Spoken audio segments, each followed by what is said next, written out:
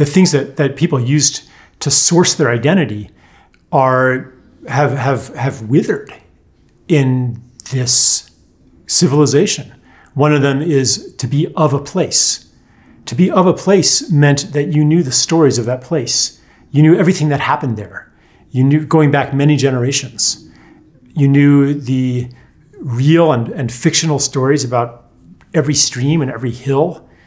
You knew the habits of the plants and the animals that lived in that area. Like, you belonged to that place.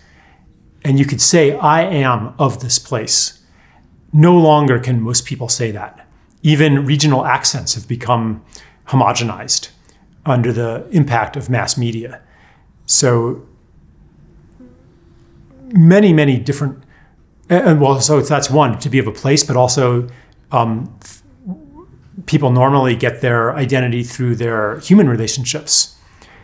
And these two have contracted down to the nuclear family and a few friends. Maybe I'm overgeneralizing a bit here. And there are certainly places, rural places and outside the industrialized countries where there still is connection to extended family and clan and place and so forth. So yeah, this breakdown in identity makes people really vulnerable to those who offer them a temporary or a false identity. Makes them vulnerable to political fascism, for example, to nationalism, to xenophobia, bigotry.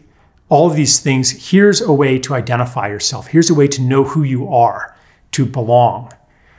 To political polarization. Makes people vulnerable to political polarization, because here's another way by which you can belong.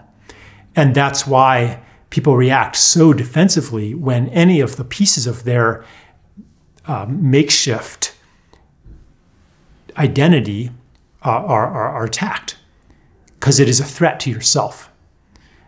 In that context, nobody's going to be willing to change their opinions when they're so identified with them.